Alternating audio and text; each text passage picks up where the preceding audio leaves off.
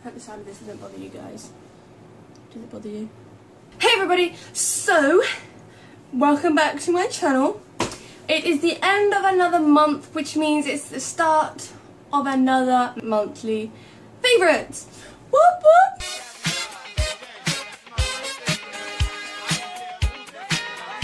Favourites isn't that big because, I don't know, I just didn't really try many products this month. But there is a few. So the first two are books. The first one is In Real Life by Joe Graceffa. This, as you can see, I've still got the receipt in here. Oops. Oops. And this book was literally amazing. Like, I learned so much new stuff. It was really, really good. I loved it. It was amazing. It basically told you his story, his life story, to the point where he became to where he is now as a YouTuber. It has lots of things. It has his fans. It has what he'd done to do things, pictures of him through his life, what he's done. I loved it. It was really, really good. I just really enjoyed it. The next favourite book in my favourites is Username Evie by Joe Sugg. Yes, I realise that both of these books are by YouTubers, but I can't help the fact that my favourite books this month are by YouTubers. Now, I was reading this book while I was in the line at the Joe Sugg book signing, but this is about this character. It's a graphic novel. It's a really big graphic novel. It's the biggest graphic novel that I own.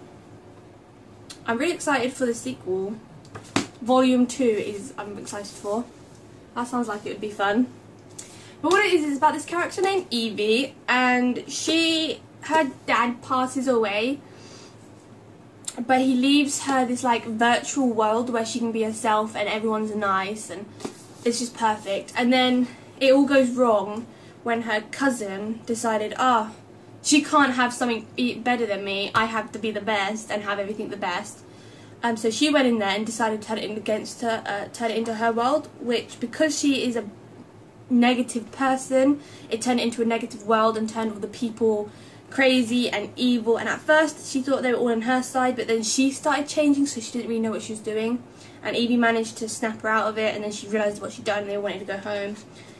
And I don't want to spoil too much of it, but it was a great book. It's got such great graphics, like ridiculous, but it is a very, very good book and I really, really like it. Alright, so the next two books I can't show you because they are on Wattpad. If you don't know what Wattpad is, it's basically this site where people can write their own stories, fan fiction, whatever they want, and they upload it, and they just upload their little stories, or if they've written a whole novel they can upload that, and people can read it, judge it, comment on it, like it, share it, do whatever they want.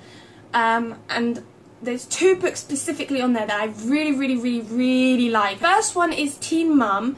I'll have to write down who they're by down below, because I didn't actually write it down, which is a very, very stupid idea, but I didn't, I forgot. But it's amazing. Like, it's a really, really great book. Great story. I've almost finished it, not quite, but it is really, really good. It's basically like this girl who hooks up, goes back out with a guy that she used to be in love with and still is in love with, but he called her fat and that because a guy said it would be cool to do so, and he didn't really think about it, but he was still in love with her, and they got back together. Then she got pregnant, then they got married, and it's just amazing. I love it, and I'm waiting to see what happens at the end. Hopefully there's not like a sad twist and they all falls apart, but right now everything's going good for them. The second one is My Imaginary Boyfriend. Again, I'll leave down below who it's by.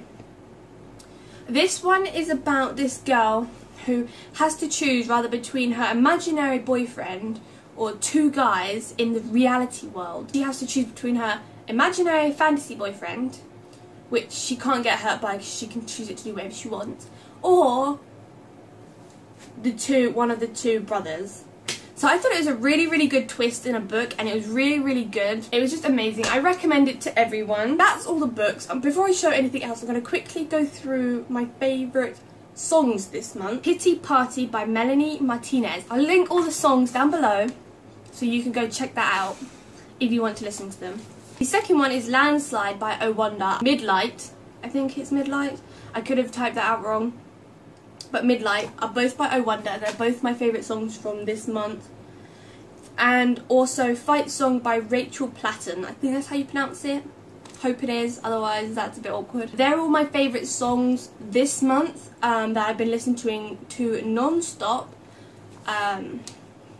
Even if some of them are older than what came out this month, they're still my favourite and I'm in love with them, and I just keep listening to them, and they're all on their little playlist on my phone, so I can just listen to that. So something new for this video is going to be a drink. It's from Fridge. I think that's it. It's rather Fridge or Fridge. Fridge. That's what I got. Fridge. And this one is the Fudge Brownie milkshake. Now they actually have a lot of flavours that I never knew about. I thought they just did normal chocolate vanilla, so I never really tried them. But Fudge Brownie and the cookie dough one are the two I've recently tried, and they're both my favourite. But I have the Fudge Brownie one here. They do lots of flavours, but I've only got Fudge Brownie to show you. They are very, very thick milkshakes, kind of like they've been made with cream instead of milk. But I'm okay with thick milkshakes. Thick milkshakes are quite nice to me, pretty good. I love this milkshake, and I've never had a thick milkshake. I always thought I would hate these, but I didn't. I tried it, and it was really, really, really good. But it's thick and smooth Fudge Brownie milkshake made with fresh milk, a source of calcium and vitamin B12, no artificial colours, flavours, and it's gluten-free. Next is a body wash. This is the Love Vanilla Wild Rose body wash.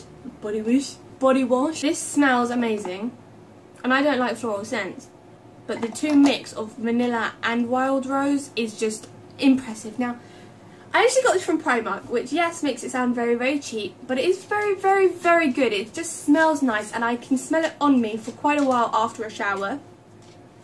It has little hearts in the bottom as well, which I thought was super, super cute and very, very cool. These actually come out through the pump as well. What are you doing? Only default to this is, or downside, depends what you say, is it does take a lot to lather it up. Like, you have to rub it on your hands first or give it a real good scrub before it starts to lather, which is a bit disappointing, but I like the fact that it comes in a pump as well, so you just go choop choop. Loving it. Okay, so for clothing this month, a pair of favourite shoes, which you have seen already if you've seen my Ludlow vlog. If you know what I'm talking about, get psyched. Get excited. Go whoop whoop. There are these. These are my black suede wedged boots. They're about a 2-inch heel, and they are just amazing. They have these beautiful silver zips going down the side. They can't be undone. They're just decoration. They are so, so lovely. They're so fluffy inside, and they're thick. They're soft. I don't have any problems with this all collapsing in or folding or whatever. They fit perfectly, and they also look amazing when they don't have shoelaces done up. Like, I don't really care for doing shoelaces up. The only time I do shoelaces up is if I'm going for a run and have to tie my shoelaces up. Otherwise, or if they look better that way. But most of the shoes I pick, I pick them so they look good, so I can just tuck the shoelaces in and have this bit widened. So I like the fact that I can just keep it widened and it still has enough lace to tuck in. The only problem I have with these is the fact they're black and I have a white dog, but that is something that is unfixable. I just have to keep cleaning my shoes. But I love them, and they're doing really well. Like, it's not worn out any grips yet. The grip's still there, nothing's broke on it. I got these, if you want to get these, I got these from Amazon for $14.99, I think. I'll leave a link in the description also. Love them so much. So the next one is a perfume. This is CK1 Shock by Calvin Klein.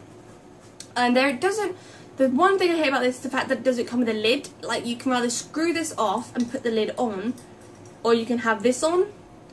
So I've decided to keep this on and not take it anywhere travelling, just because the fact it has no lid. However, it does smell amazing, and considering I'm pretty sure it wasn't that expensive, if I remember. I got this actually quite a while ago, and I went through all my perfumes and I found it and I was like, oh, I remember this, it smelled amazing. So good, and I'm pretty sure it wasn't that expensive, so love this. and it's a very, very long lasting smell, which is always great for a perfume. Next is a nail product. I don't know if this was in my last month's favourite, but it was in this month's. I have a really itchy leg. It's in this month's favourite. It's the classic Pump It Up Nail Varnish Remover. This is just a massive, it's pretty big, and it's a flip top, and it's got 3 holes at the top, and you just push it down. It's locked at the moment. It's push it down at. You get a cotton pad, you put it on top, you push it down a few times and just swipe it off, which is great for people if you don't want to tip stuff everywhere and you don't want to have to undo bottle caps and you just want to be quick. Also, if you want to clean up with a cotton stick, I'm just going to call it a cotton stick, you can just put it on one of the holes or put it over the hole. You just put the cotton stick on top, pump it, and then do it instead of having to sit there and reach into a bottle to get it. So it's a lot more easier convenience, and you can just have it there and all you've got to do is flip the top and do it. Also, the fact that it locks makes it great for travelling because it's not going to spill anywhere, you're not going to pump it by accident if it's in your bag. Because it's quite a stiff lock, like it does take quite a bit of pressure. Another thing I like about this was so cheap. And it comes in this massive bottle for the price, and it does such a fantastic job. One swipe will wipe off the majority of your nail varnish. And with one of my nail varnishes, it's a pink metallic. This one here, pink metallic by LA Colours. That one, with every other nail varnish I've tried, it will take off the pink colour and leave the silver metallic on it. So it doesn't take off my nail varnish at all, and it takes a lot of effort. This one, however, took it off perfectly. Didn't leave any silver marks behind. Didn't just take off the pink colour, it took off the whole nail varnish, which I was so happy about. And it was just amazing. The last thing in my favourites this month is this necklace. Now, I've had this necklace since February, and I've pretty much worn it every day since. It's just a small, it's not very long necklace. And it's 2 rings. One of them says never change, and the other one I think says love you on it. I'm not 100% sure, but it's 2 rings combined together on a chain. Love it, absolutely love it. And it goes with pretty much anything, really. Like, if I want to wear something, it's there. Especially if it's like a long neck thing and I want something to put here. I feel really like bare without it. If it's not there, I feel like I'm missing something because it's just always there. So that's everything in my favourites this month. I hope you like it. I know it's not a lot in my favourites, but as I said, I didn't try much products this month.